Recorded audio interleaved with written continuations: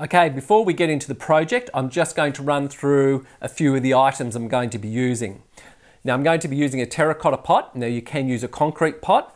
I'm going to be using terracotta, and this particular pot is not the one I'm going to be mosaicing onto. This is just going to be for demo purposes because it's smaller and it fits better on this bench.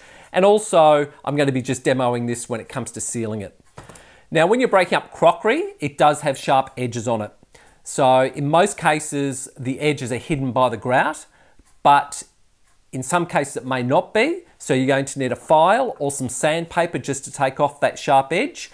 And you can use one or both of them, whatever suits you. Now for breaking the plates, you can use a hammer. In most cases, most people will use double-wheeled nippers. They're the Lepinette double-wheeled nippers, and I use those. But for those people that don't have any, then I'm going to actually show you how to break the plates up with a hammer. You're going to need a container to put the sealant into and then paint it onto your pot. I'm using Bondel pot and ornament sealer. You can also use Bond Creek sealer as well, whichever one suits you, or maybe you have some other sealers around your area that you could use instead of these anyway. There's lots on the market, but you want a penetrating sealer. Okay, you're also going to need gloves when you're grouting. You're going to also need a P2 or an N95 rated dust mask because you will be working with grout, and grout contains silica. Crockery contains silica, and you don't want to be breathing it in. So by using an N95 or a P2 dust mask, it will filter out a lot of the silica down to a certain size particle. So it's certainly better than using one that's not rated at all. You're also going to need protective eyewear. Whatever you have around that's going to protect your eyes. You're going to need a range of different plates that you're going to be breaking up. Now, whatever you do, try and avoid the ones with crazing in, which is crazing is like on the surface of the plate, because that means that the glaze is already compromised. So try and avoid using plates with crazing in. For inside, it's not an issue, but for outside, I'd prefer to actually avoid that.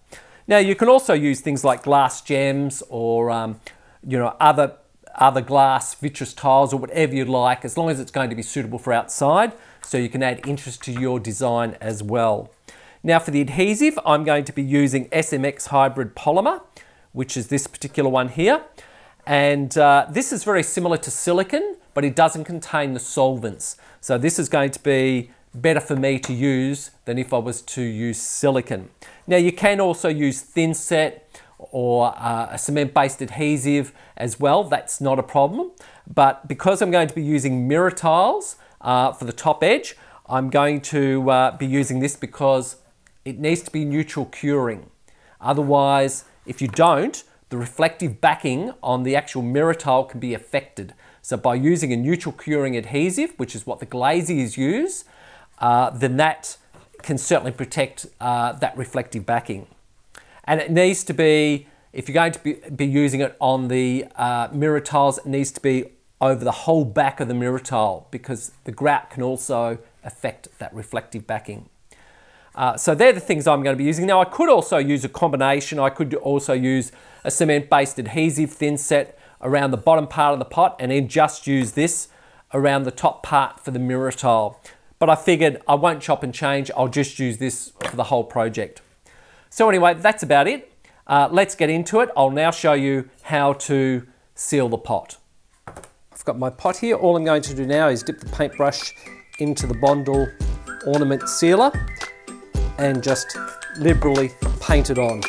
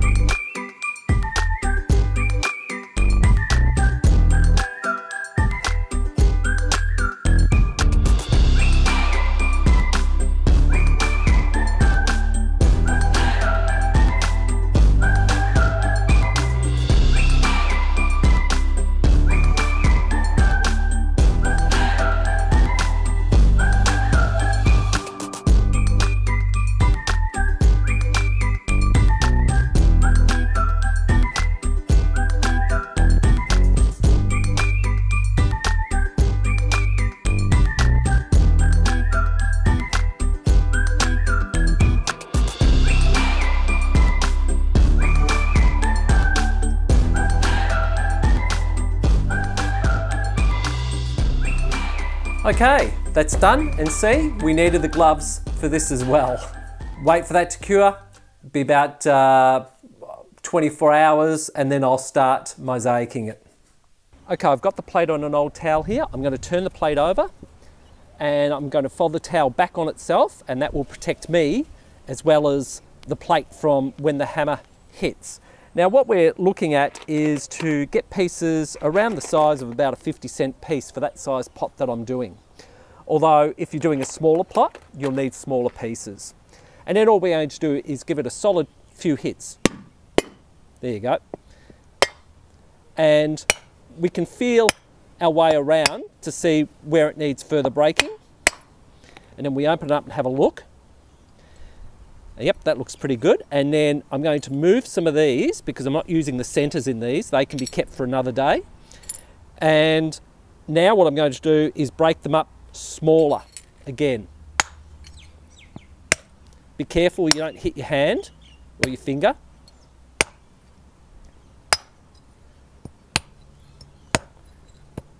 And what you can do is actually you can, see that's a really good size there. So we'll put that aside. And what you can do is you can actually take some of these out and break them up singly, like if we wanted to. We could have those ones in there, take those ones out, and that one out, put those out, and be careful, the pieces are sharp.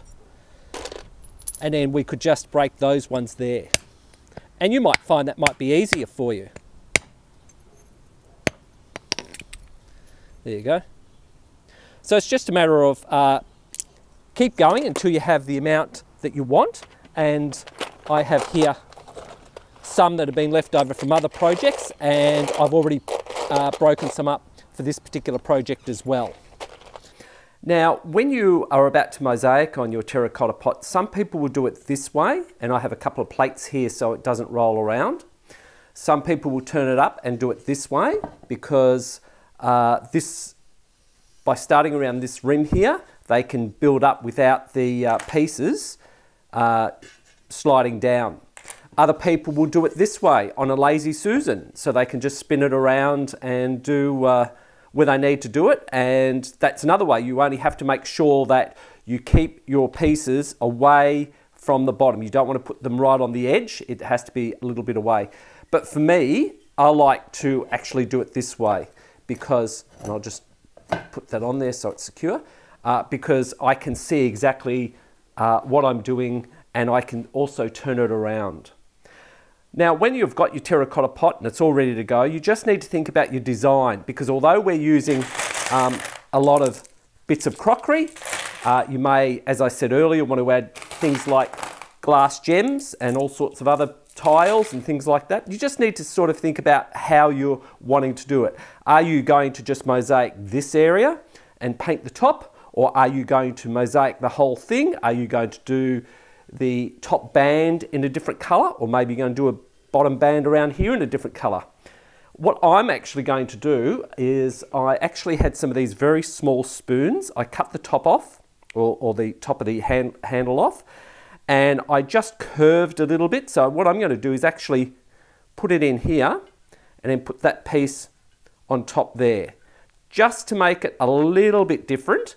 And then I'll tile around here. Now I'm thinking about maybe using some mirror and putting that around that band. I'm not really sure about that, but that's not really critical. I don't need to know that now because that's not going to affect my overall design here. Now you'll notice on some of your pieces you may have a nice curved top here, or it's a very smooth edge. Now you may want to think about using those around the top if you're doing it this way, because that will make sure that there's no sharp areas around the top there. So, you know, you've just got to think about it and think, okay, how am I going to do this? Am I going to do it that way, that way? And also, I tend to keep these too, which are it's the foot off the plate, like this area here. And I tend to keep those because they make it very interesting to use in your pot as well.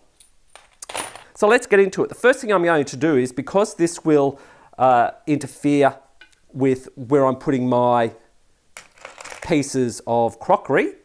So I'm going to apply this spoon now here, and then I'm going to also add this at the top here, because then I can work around those areas. And I've marked on the top here a third. Now I'm only going to do this one here because when I turn the pot around, I don't want this one to fall off. So I'm only going to do a section at a time. So we're just going to apply a little bit in here. And you won't need a lot, and we're just going to put a little bit down here as well. That's it. And then we're going to push that on. And then I'll get this piece and put up here as well. Now I'm going to use a pair of tweezers. If you've got a pair of those laying around, that will come in handy for this area. Now, why am I adding a spoon? Well, no reason, just for something a bit different. And I think it would add interest to the pot as well. And that's the name of the game, is that you just want to create it to what you think you would like it to be. So now what I'm going to do is, and some people also adhere their adhesive to the piece and then stick it down. Others will adhere it to the actual substrate and then stick the piece down. There's no right or wrong, it's just what you feel comfortable with. Sometimes I do both, just depends. Yeah, that works. So in this case, I will actually add it to this piece instead of the pot, because it's quite a large piece. Just adding it in there. And you don't have to use a lot of this adhesive, but it's just that this is a hollow piece, and I could have actually broken that down a bit more, but this will work fine. There you go. So put that piece in there. Perfect. Now the other thing is that when it comes to our grout lines, which is the piece, which is the area in between, we don't want to have wide grout lines. We really want to go around, 3 mil, maybe 5 mil maximum. It's not terribly critical as long as you don't go, extremely wide. But I think that works quite well if we go to there. And when you're applying your adhesive, you don't want to fill up the grout line with adhesive. You really want to keep that open for the grout when you come to grouting it. So we're looking kind of like that. So I just thought I'd point that out before I get too far into it.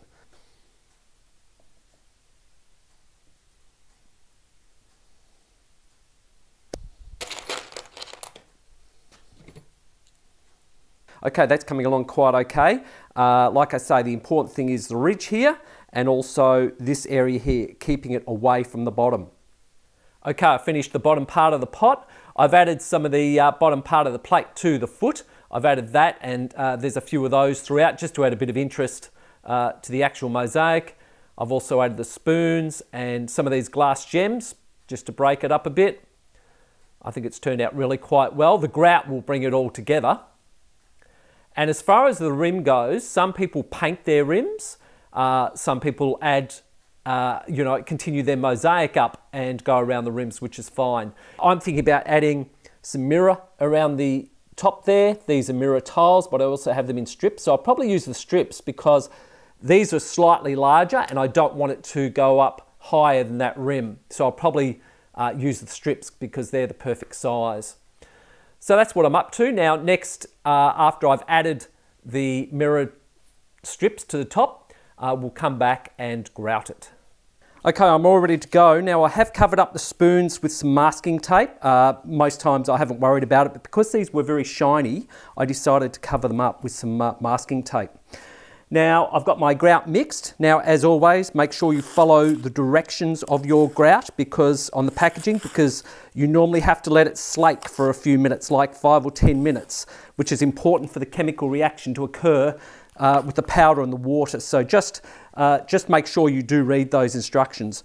Now all I'm going to do is I'm going to apply it to this, and then I will finish it off with grouting it all over, and I'll do that on a Lazy Susan because it'll make it easy. But for the idea of this video, I thought it would be better to actually do it here flat so you can see it. And all I'm going to do is just now apply it. And it is kind of messy, but it's good messy. And all you're going to do is rub it in to all those areas so you cover all those grout lines. And you take your time, within a certain amount of reason, but you're pushing it in. And that's basically all you do. And then what I'll do is I'll come back and once it starts hazing over, which is going to take probably 10 or 15 minutes, and then that's when you then start cleaning the grout off, when it starts hazing over. And then when you've basically done an area, you can take off a lot of the excess grout and put it back in your container. Don't throw it out. You put it in your container, because when we clean it up, we may accidentally pull out some grout out of those areas. So it's good to always have some spare. How much you mix up, how long is a piece of string? I like to have more than what I need rather than run short. So anyway, I'll come back once I've grouted all this, and then I'll show you how to clean it off. Okay, it's all hazed over. You can tell by looking at the pieces of crockery that the grout has kind of dried on it a bit. You don't want it to dry out, because it will be very hard to remove the grout. So it's very important that you actually start cleaning it off once it's started to haze. And then we can go in with a final clean. So I've got a wet sponge here.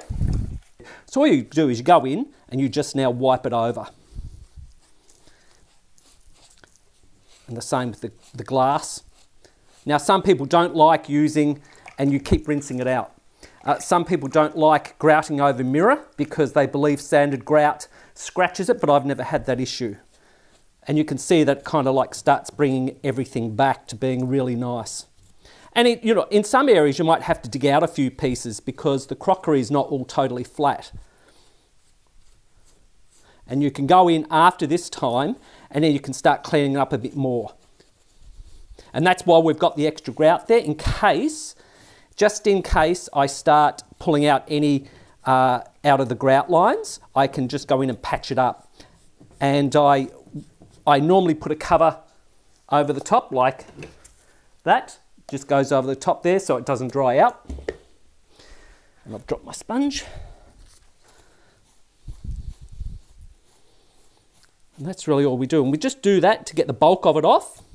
And don't ever wash your grout or your adhesives down on your in your sink, your laundry sink or your kitchen sink, whatever you do, because if it's a cement-based adhesive, it will block up your pipes.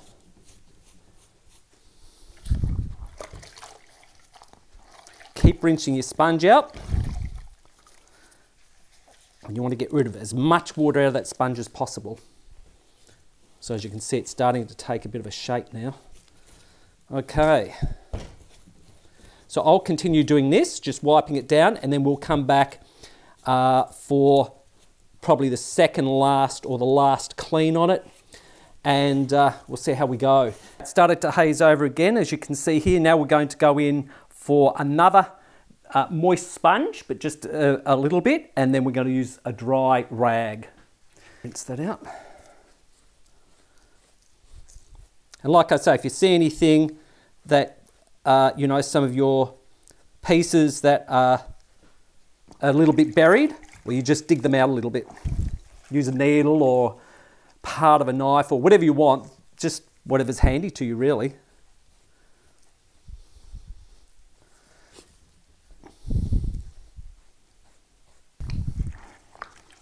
Done the water, I think that's enough. Another dry rag.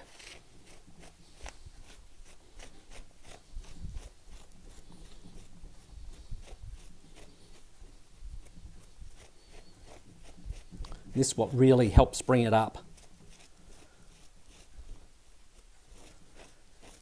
And it looks so nice with a plant in it.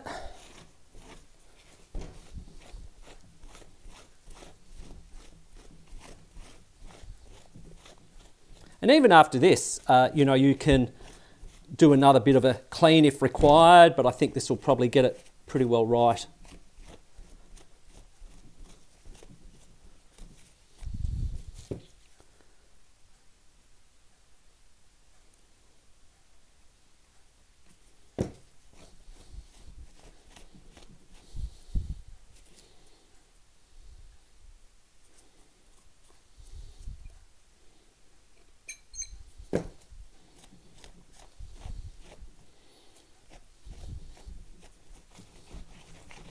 Don't forget to keep turning the rag over.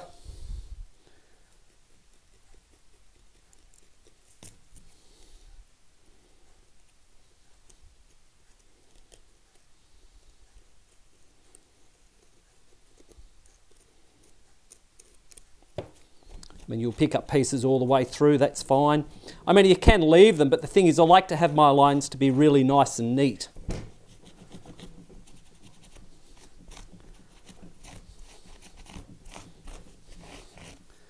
All right, I'll come back once I've cleaned this up and then give you a final look at it, all cleaned up.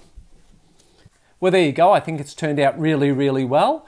And grouting the different heights of the plates and the foot of the plate wasn't an issue. That was pretty easy. Well, anyway, I hope you've taken something away from this video. I hope you've enjoyed it. And if you have any comments, put them down in the bottom of the comments section on the YouTube channel, and I'll see you in the next video. Enjoy.